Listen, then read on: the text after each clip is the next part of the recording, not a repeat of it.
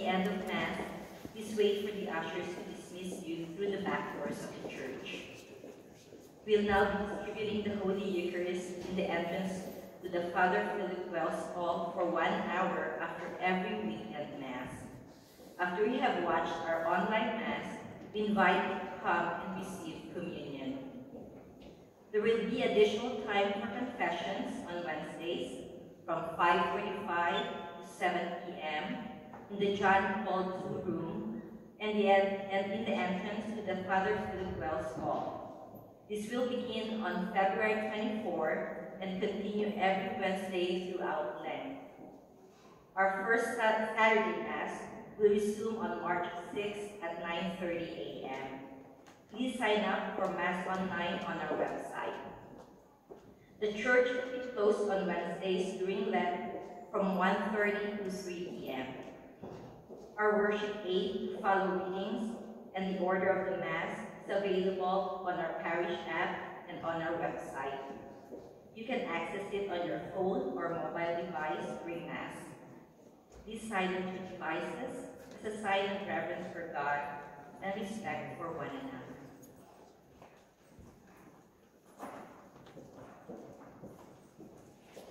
Lent is an end unto itself. We go into the desert with Jesus in order to advance holiness and in our spiritual life. All the blessings and trials in our life are not those events. They are precursors to more, greater trust in God, deeper union with Him, and a greater sense of our mission to proclaim the kingdom of God. Please stand now and welcome our celebrant.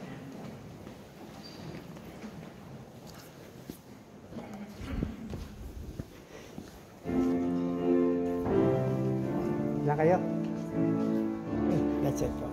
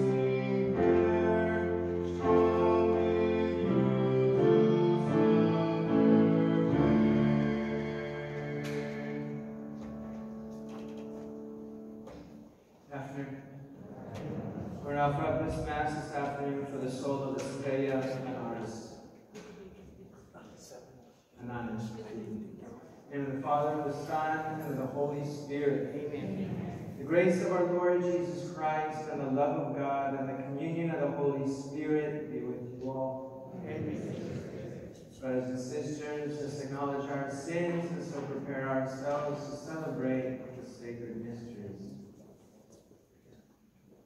Lord Jesus, you healed the sick. Lord, have mercy. Lord Jesus, you forgave sinners. Christ, have mercy. Lord Jesus, you gave yourself to heal us and bring us strength. Lord, have mercy. May Almighty God have mercy on us, forgive us our sins, and bring us to everlasting life. Amen. Let us pray. Grant, Almighty God, through the yearly observances of Holy Lent, that we may grow in understanding of the riches hidden in Christ, and by worthy conduct pursue their effects.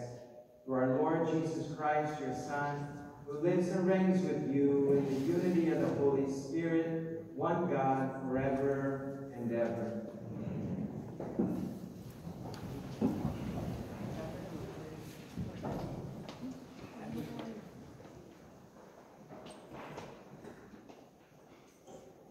A reading from the book of Genesis.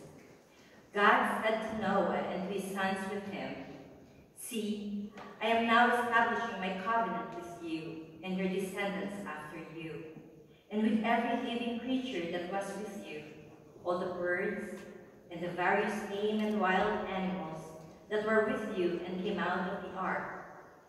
I will establish my covenant with you, that never again shall all bodily creatures be destroyed by the waters of a flood. There shall not be another flood to devastate the earth. God added, this is the sign that I am giving for all ages to come, of the covenant between me and you, and every living creature with you. I set my bow in the clouds to serve as a sign of the covenant between me and the earth. When I bring clouds over the earth, and the bow appears in the clouds, I will recall the covenant I have made between me and you and all living beings, so that the waters shall never again become a flood to destroy all mortal beings. The word of the Lord. Thanks be to God. Your ways, O Lord, are love and truth to those who keep your covenant. Your ways, O Lord. Are love and truth to those who keep your covenant. Your ways, O Lord, make known to me. Teach me your paths. Guide me in your truth and teach me, for you are God, my Savior. Your ways, O Lord, are love and truth to those who keep your covenant. Remember that your compassion, O Lord, and your love are from of old. In your kindness, remember me, because of your goodness, O Lord. Your ways, O Lord, are love and truth to those who keep your covenant. Good and upright is the Lord. Thus he shows sinners the way. He guides the humble to justice, and he teaches the humble his way. Your ways, O Lord, are love and truth to those who keep your covenant. A reading from the first letter of St. Peter. Beloved, Christ suffered for his sins once, the righteous for the sake of the unrighteous, that he might lead you to God. Put to death in the flesh, he was brought to life in the Spirit. In it, he also went to preach to the spirits in prison, who had once been disobedient, while God patiently waited in the days of Noah, during the building of the ark, in which a few persons, 8 in all, were saved through water. This prefigured baptism, which saves you now. It is not a removal of dirt from the body, but an appeal to God for a clear conscience through the resurrection of Jesus Christ, who has gone into heaven and is at the right hand of God, with angels, authorities, and powers subject to him. The word of the Lord.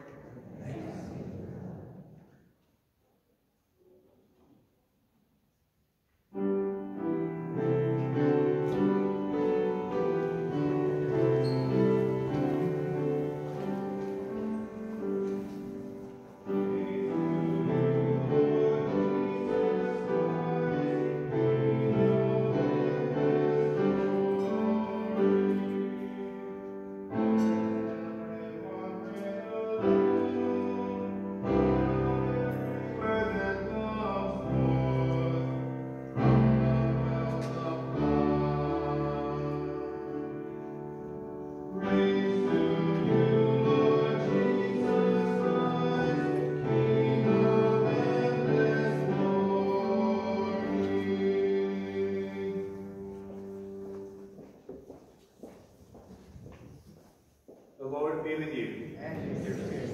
A reading from the Holy Gospel according to Mark. Glory to you, O Lord. The Spirit drove Jesus out into the desert, and he remained in the desert for 40 days, tempted by Satan. He was among wild beasts, and the angels ministered to him. After John had been arrested, Jesus came to Galilee, proclaiming the gospel of God. This is the time of fulfillment. The kingdom of God is at hand. Repent and believe in the gospel. The gospel of the Lord.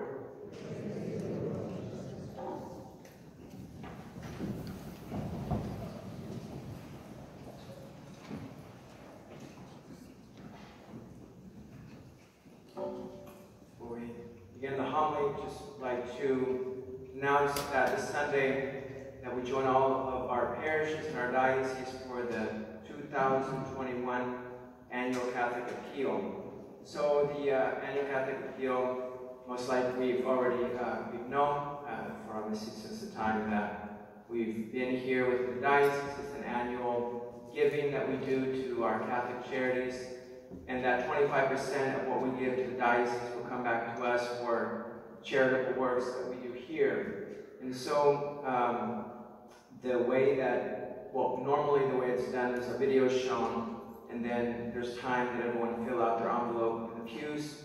Because of COVID, that we're doing this a little differently this year, so the envelopes will not be filled out in the pews, the video will not be shown. There's a video on our website that we invite everyone to watch, and also I think after the live stream Mass this morning that the video was connected to the end of that Mass. The envelopes, I believe, are in the vestibule. Just like to invite everyone to grab one before you leave. So this will be an ongoing effort that we do, and we'll just try to be generous. Obviously, not only because we're in Lent, but it's tremendous need of our brothers and sisters. So the 25% that came back last year was for our Good Samaritan Fund, and that these funds were used to provide rental assistance to parishioners, to pay for a parishioner's funeral, and to provide tuition assistance to students at St. Elizabeth Ann Seton School. So this first Sunday of Lent, we see this mysterious encounter of Jesus and the devil in the desert. And so it's important that I've heard recently, and I think it makes sense, there's a big picture and there's a small picture. The big picture is the history of salvation, and if we don't understand the big picture, we can't make sense of our small picture. So what we want to do is just kind of go back a little bit, connect the dots, so to speak. What's going on here, how is that connected to my life, and what do I need to do in order to be victorious. So, starting point is Jesus himself, the second person of the Holy Trinity, true God, true man at the same time, comes, say, for in the creed for us men and women for our salvation. And so Jesus comes for two purposes, disciple. There's two things that Jesus does for us. One of them, it shows us example. And so he's our model. Jesus Christ shows man and woman to themselves. He shows us who we are, what we're supposed to be, what we're supposed to do, what we're supposed to avoid. And so we need to constantly look at him for example.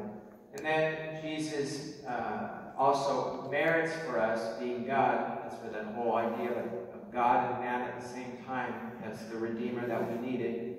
We couldn't save ourselves. God sent us his Son, who merits for us every grace that we need in our lives to follow him, to be faithful to God. And so he teaches and then gives us real, actual grace and strength in order to do that in our own lives. So what we see in him, we will also have that in us. And so the mysteries of Christ, let's say we use the term mystery because they're hard to understand. If you look at the gospel, the previous scene as Jesus is baptized, and listen to the words of the Father, "This is my beloved Son in whom I am well pleased." And then the next scene, Jesus, moved by the Spirit, doesn't, inspired by the Spirit to receive temptation. And so, obviously being God, no inclination to sin right there. He became sin for us without having sin, we would say. And so temptation, you say, well, okay, let's try to figure this one out. Because sometimes it appears that some of us don't even call things by their name. You say, I don't know why, I'm just perturbed by this. I'm thinking, I get these strange thoughts, this strange inclination. Well, it's called a temptation, my friend. And you just have to call things out. You have to. That's why you have to look at the big picture. And so the temptation comes because we were born in original sin, and that happened because Eve and then Adam ate from the tree, the forbidden tree. that we inherited this, and so baptism takes away sin, original sin, and the effects, but the concupiscence is what the church says, it's the tendency to sin. So the fomus peccati. So it's like Poles, we would say it's like this. We all have disordered tendencies within us, and as long as we keep them in check, we are okay. So therefore, I can feel many things, but as long as I don't give in to them, they're not sinful. They're temptations that I actually overcome, and I become stronger. So sin enters when I consent. And so that's also something that for us is helpful, because sometimes we're not able to distinguish between what I feel and what I give into. And so the times in Scripture give us a lesson about the psychology of the temptation, what it looks like. We see the psychology of the temptation in the book of Genesis. We see it also what happens with Jesus in the desert. And we see also that this particular gospel, there's different, the synoptic, evangelists, it's done in different ways, the 3 different temptations, but coincides in that the evil one left for a while. He wasn't done yet. He left for a while. And so we see him return, Christ in the Garden of Gethsemane, and that, you look at the movie Mel Gibson, The Passion, very interesting, very imaginative, using Mel Gibson, his imagination, creativity, also based on Scripture. You see that. And so, going to the scene of Genesis, and it's important to try to learn a few things here about what temptation looks like and what not to do, and then we turn to Jesus about what to do. And so, what not to do is what happened with Eve, and so that Eve enters into a conversation. We know something so simple, you think, okay, well, where should have never started. And so that's the first thing in our lives. In order to overcome temptation, there cannot be any dialogue going on. And so if something appears sinful for us, we should have a sixth sense, and we should immediately have some type of resistance, and we don't go there.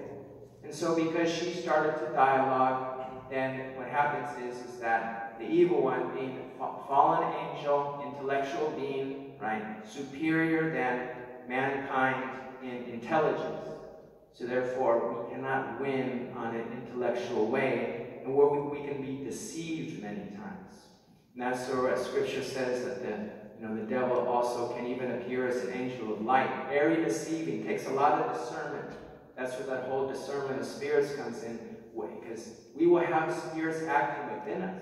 We have to discern, is that impulse from God, or is that impulse not from God? And so we see this as far as these fruits, right?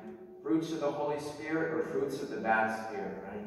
And a simple way to do this, okay, does this bring me peace, joy, tranquility, love, harmony, unity? Okay, Holy Spirit. Do I feel anxious, perturbed, nervous, worried, division, hate, anger, bad spirit? So what appears, and so this constant exercise, we have to be doing within us, because Job says that life for us on earth is a warfare, and it's true. Because when we say if Christ is victorious or he won the battle, well, it means that we're on the battlefield. So you can imagine if someone never lives their lives thinking that it's a real spiritual battle or warfare going on. There's no moment of not fighting. There's no moment of saying it's done. Because St. Peter says that the devil goes around like a roaring lion constantly. No, does not sleep, does not take breaks, no vacations, looking for someone to devour. So he will, especially be present when we're weak. Even physically, I would even start there. And we've probably noticed that. Haven't slept well, haven't taken care of ourselves. Damn, I just get a lot of temptations recently. Well, because I'm in a weak state. That's just physically. More importantly, is the weak spiritual state. And so when we pray, we receive real strength from God to resist temptations. And so when we encourage, all of us to pray, and that you can't not do it, and it's real life stuff. I mean, some people will say, oh, geez, didn't pray my 1 Our Father before I went to bed. It's like, wrong answer. I don't know why that comes up a game show, you gave the wrong answer. So, that, at the very beginning of the day, before we leave the house, we should already have prayed, because there will be snares and traps set up for me along the way. And so, this is what we just need to understand what this looks like. So, Jesus, when he suffered his passion, he said what gives us kind of like a program of life. There is something simple to at least in concept, simple to understand, but we should constantly be doing this. He says, watch and pray, because the spirit is willing and the flesh is weak. So that means there's a dynamic going on within us, is that we are inherently weak, is that without God, we can't please him. Without God, we can't fulfill the commandments. Therefore, there are graces that if we don't ask for, we don't receive. That's just that mystery of prayer. That's why it's never an option. It's something truly essential. So we pray as if everything depends on God, complete dependence on God and his help. But then this watching, what this means is this vigilance. And we could say it, another way to say it is calling things out, calling things by their name.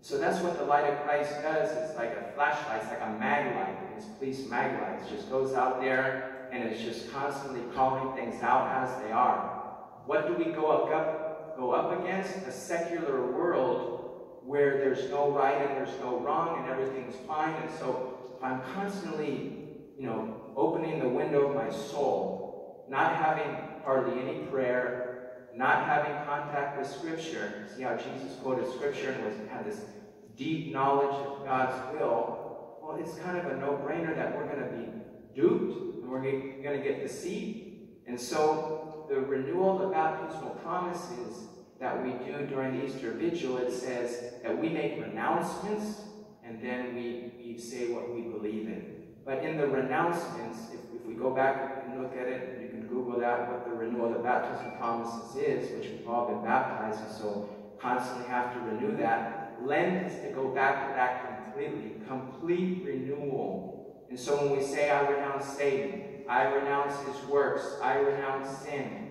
And another thing that we say there is that I renounce his seductions.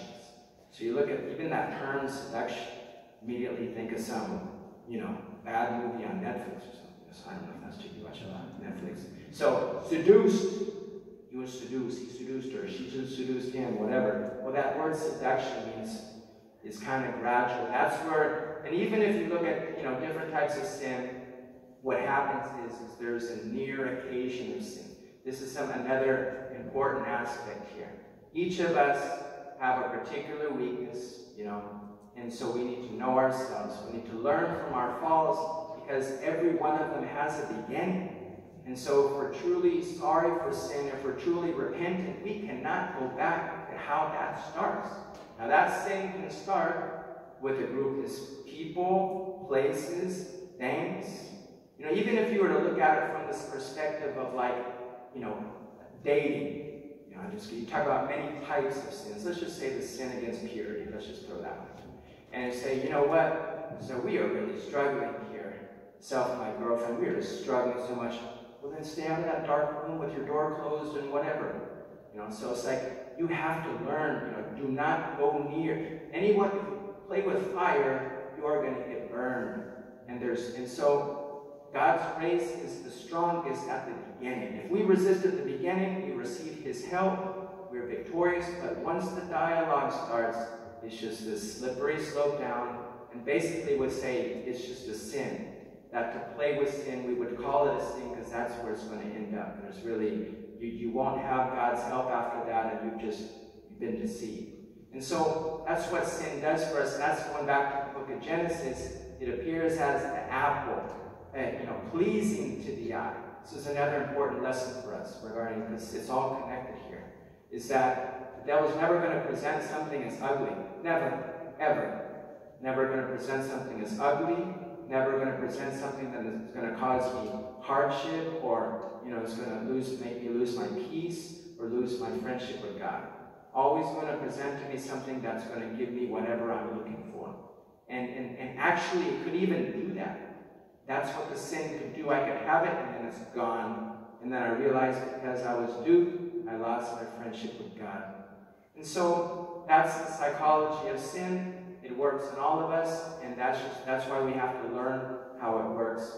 And then we have Mary, who we should call upon many times during the day. It's interesting about different sins. I heard one about, going back to the sin against purity, is that St. Francis was even tempted. I have an image of St. Francis in my backyard over there.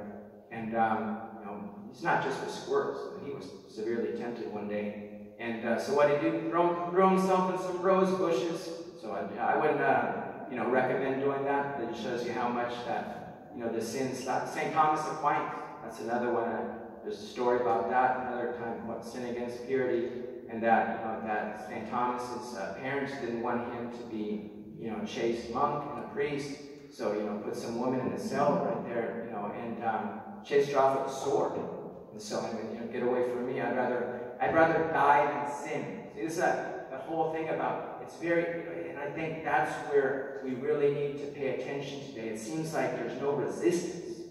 It seems like, I don't know, I have the sense that for many people there's just no fight. There's no resistance. The lives of the saints teach us it's always even better to die than to sin.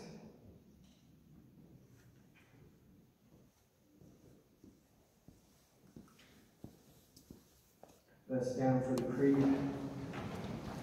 I believe in one God, the Father Almighty, maker of heaven and earth, of all things visible and invisible. I believe in the Lord Jesus Christ, the only begotten Son of God, born of the Father before all ages, God from God, light from light, true God with true God, begotten, not made, consubstantial with the Father. Through him all things were made. For us men and for our salvation, he came down from heaven, and by the Holy Spirit was incarnate of the Virgin Mary and became man. For our sake he was crucified under Pontius Pilate. He suffered death and was buried, and rose again on the third day in accordance with the Scriptures. He ascended to heaven and is seated at the right hand of the Father. He will come again in glory to judge the living and the dead, and his kingdom will have no end. I believe in the Holy Spirit, the Lord, the giver of life, who proceeds from the Father and the Son, who with the Father and the Son is adored and glorified, who has spoken through the prophets. I believe in one holy, Catholic, and Apostolic Church. I confess one baptism for the forgiveness of sins, and I look forward to the resurrection of the dead and the life of the world to come. Amen. Approaching the throne of our Heavenly Father, let us offer our prayers for the Church and the world.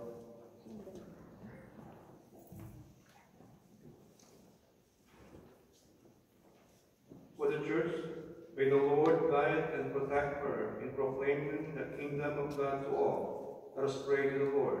Lord, hear our prayer. For those who serve in state and local governments, may the Holy Spirit inspire them in working to protect the most vulnerable, especially the unborn. Let us pray to the Lord. Lord, hear our prayer. For all who depend on our generosity through the annual Catholic Appeal, those who need assistance, and all those who work tirelessly in the charitable organizations and parish outreach ministries that serve them, let us pray to the Lord. Lord, hear our prayer. For our faith community, as we enter into this season of repentance and renewal, that God may bring our hearts to a firmer belief in the gospel, let us pray to the Lord. Lord, hear our prayer. For the birthday intentions of Sunny Enriquez, may our loving Father continue to abundantly bless and protect him. Let us pray to the Lord. Lord, hear our prayer. For the faithful departed, especially Dominador Molina, Lorisita Molina, Larissa Molina, Salome Poli, and for all whose death was caused by the coronavirus, may they soon rejoice with all the angels and saints in heaven. Let us pray to the Lord. Lord, hear our prayer. For those who have recently died in our parish family, namely Henry Nadeu, Jaime Valeriano, and Alfredo Visitacion, may they know God's perfect peace in the heavenly kingdom. Let us pray to the Lord. Lord, hear our prayer. For all the prayers that we hold in the silence of our hearts, for all our intentions, spoken and unspoken.